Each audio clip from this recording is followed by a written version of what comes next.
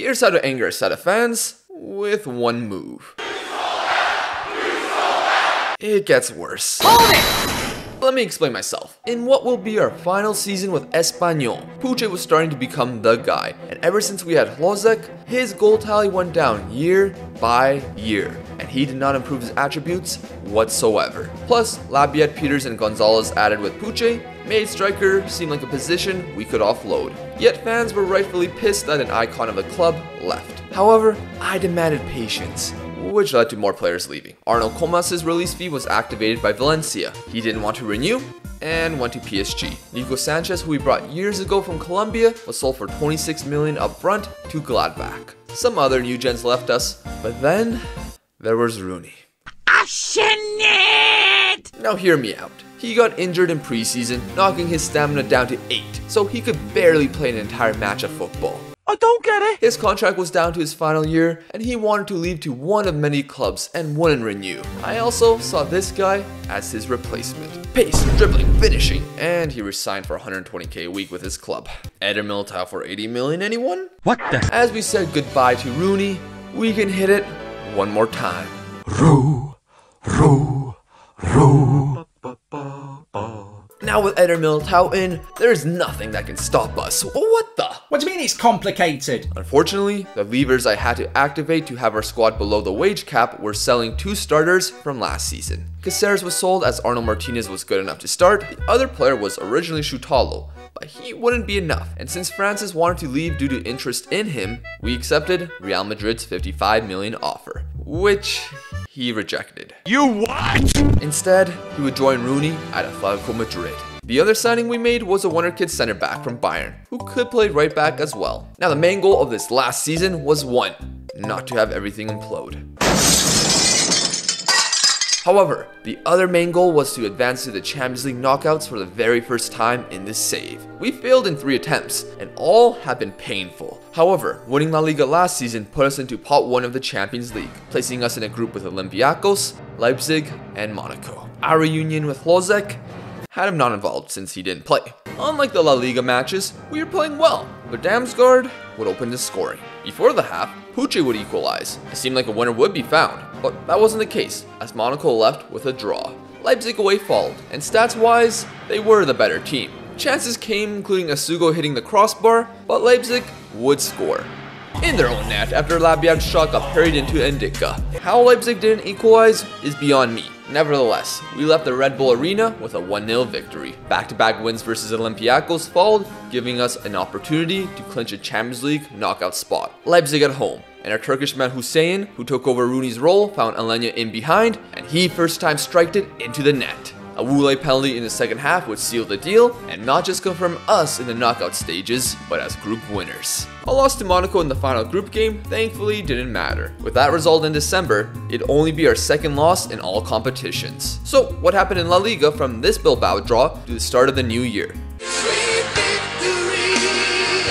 11 wins and 1 draw. A lot of the mid to lower table teams were involved, but a 3-0 away win versus Villarreal was the key highlight. Speaking of them, they were our Spanish Super Cup semi-final opponents, and ever since we won this competition, we've lost to Real Madrid every single time. That would change today, mostly because they're bad and not involved in the competition. But even with a rotated side, we defeated Villarreal despite missing a pen. Labiat scored and was leaving for AFCON soon, so we needed to use him to his max before he left. In the final, we'd face off with Atletico Madrid. I would try to build this up more, but they just gifted us a goal and we lifted the trophy.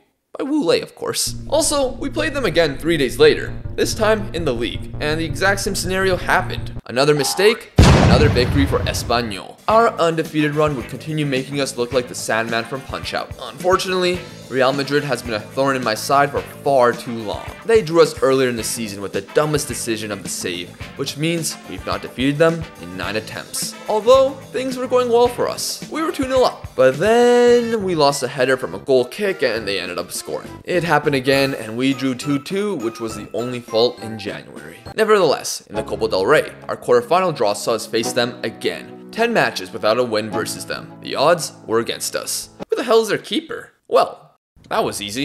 In the semifinals, it'd be Barcelona over 2 legs. Although, a match versus 3rd place Real Sociedad occurred prior. We had our side rotated due to modern day football having so many damn matches. I was expecting to have a hard time against the only side who has defeated us in La Liga thus far. I was wrong.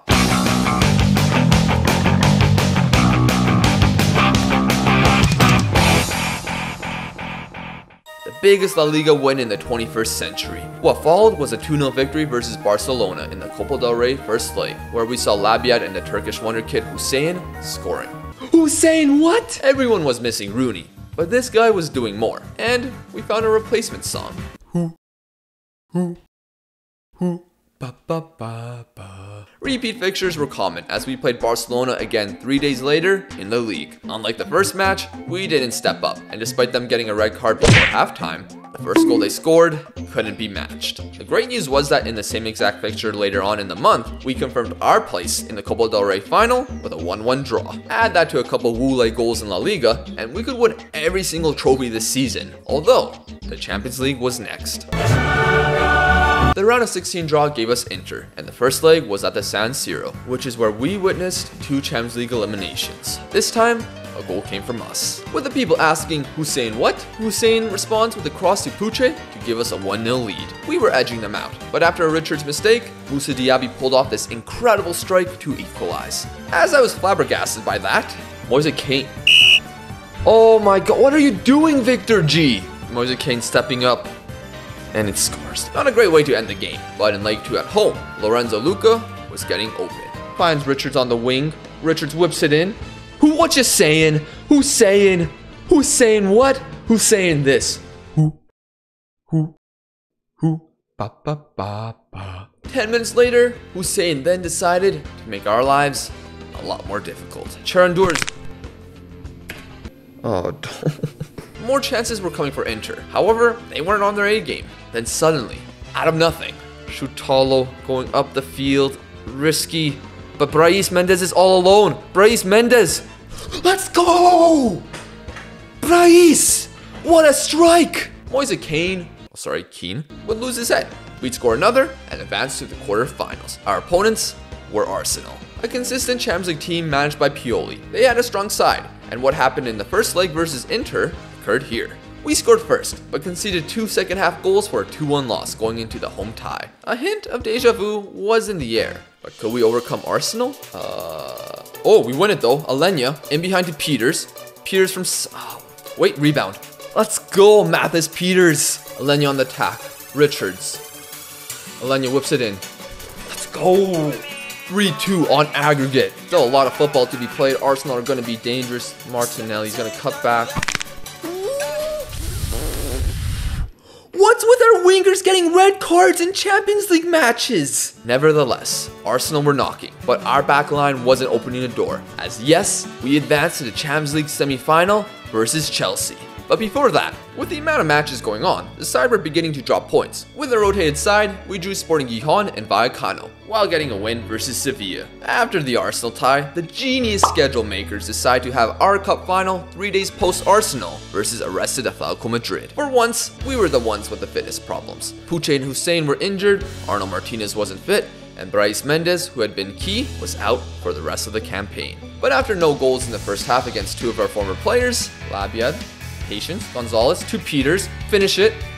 Let's go! The Cypriot, Mathis Peters makes it 1-0. Oh no, corner kick. Timber on the ball now. Oh gosh, Uvain finds it. Push everyone up. Corner kick. Oh no, it's for them.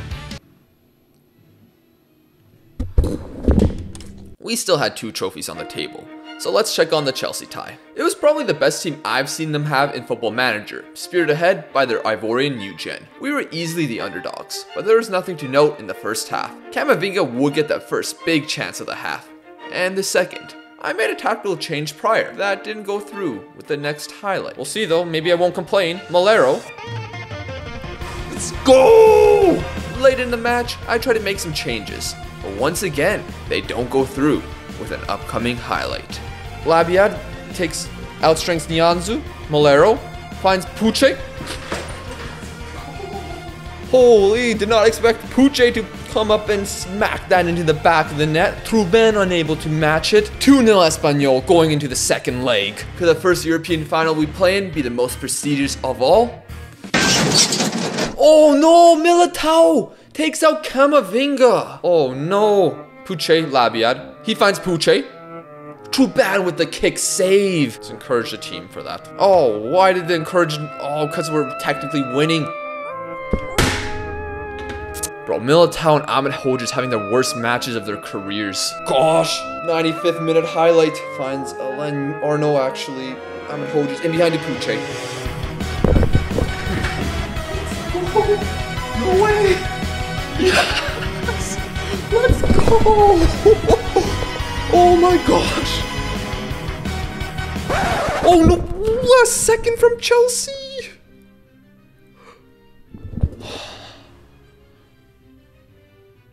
After a crazy match and nothing happening in extra time, it was time for penalties. Mason Mount is stepping up. Top right corner, top bins from Frank's son, Mia. Oh my gosh, Truben guessed early, but he doesn't get it. Kouassi, the man from Ivory Coast, will he finish this? Let's go! Stopped by Van Handenhoven. Militao now, made a mistake earlier in the game. Tucks it home in the middle. Ansu Fati, the former Barca man, one of many stars on this Chelsea team.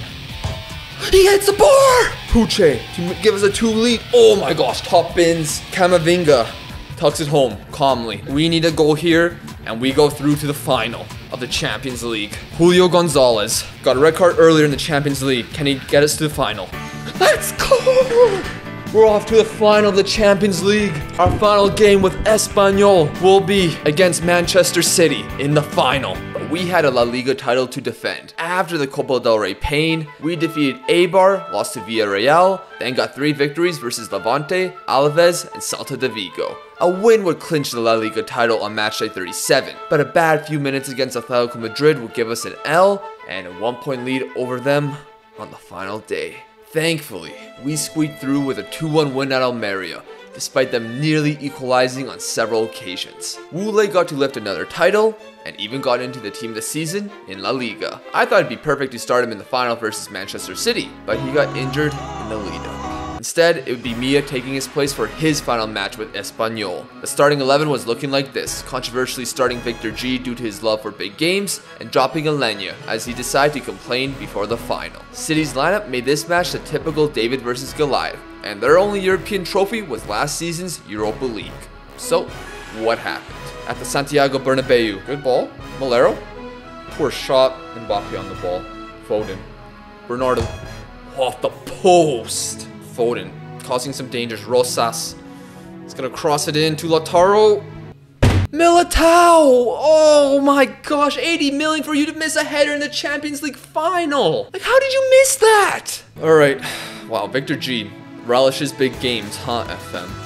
Huh, I would have been sad if that happened, but Labiad. Puche, in, come on, Puche. Oh, come on. Nothing was happening in the second half, so we had to go with the 4-2-2. And late in the match, De Jong, Bernardo, oh, blocked. Win that, oh no. No, not like this. And they make it 3 because Richards can't jump. We did our best. It wasn't meant to be. We tried to go for it. City, I don't think they were the better team. They did it out at XGS because we went for it late. But I don't think they were the better team. And unfortunately, a massive error by Militao screwed us over. Really, Militao, incredible. Miss a header in the Champions League final. 80 million.